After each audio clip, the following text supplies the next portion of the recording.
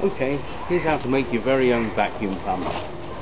As it happens, this is a 1/14 horsepower compressor. It was seized when it was removed.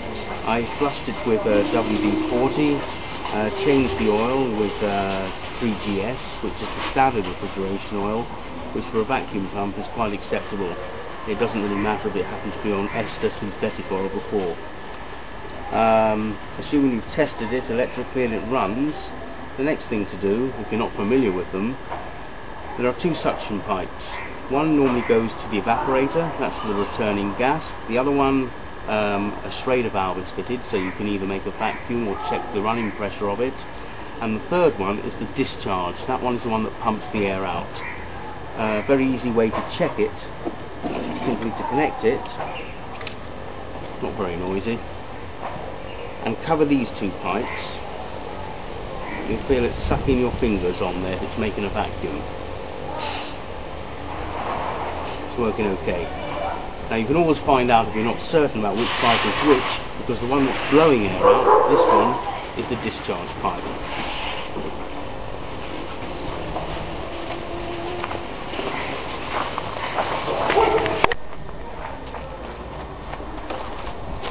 Okay.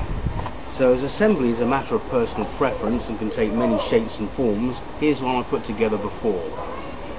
What is quite important on here, on this particular one, the metal frame, the suction on the compressor is connected through the frame and it makes its vacuum from here.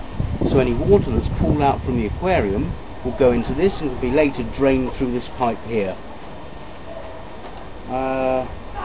To actually measure the vacuum on this one,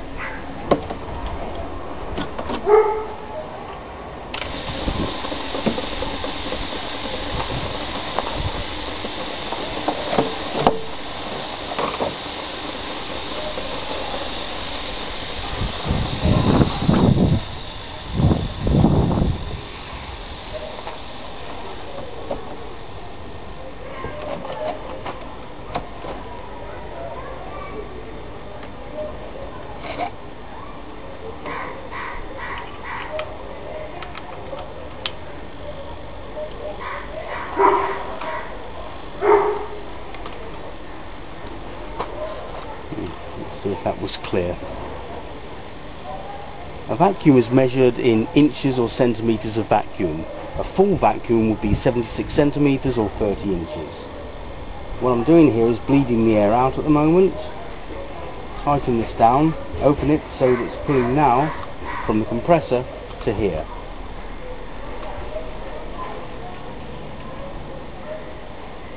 You see it goes straight down.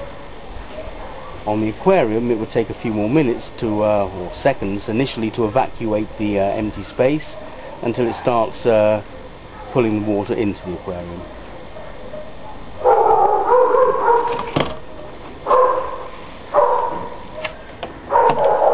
This particular compressor is quite powerful. It's about 3/4 horsepower, Danfoss, originally Danish, now built in Germany. It's one of the most reliable compressors on the market actually. A simple stainless steel base mounted on 4 pins on the frame so as not to puncture the frame. If you wanted to make it into an air compressor, do this. Instead of taking it from the suction, you mount it on the discharge, mount the discharge into the frame here. You'll then need a small pressure control set for about 120 psi to regulate the air pressure. This can be used for small jobs around the house, especially good for cleaning the computer. You have a filtered air supply on there with a small pistolet, and that can be used to clean the dust, which is a real killer on computers.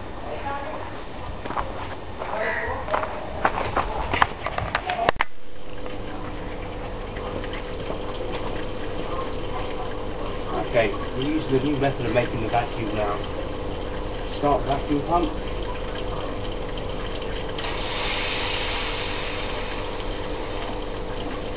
We can drop the water level a bit first.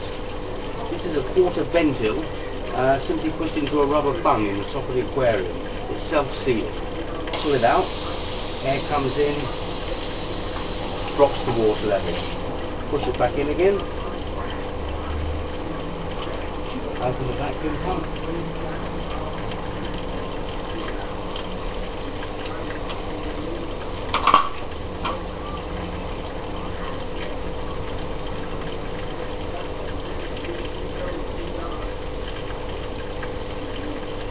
and adjust the quarter pipe to the level you want to bring the water to.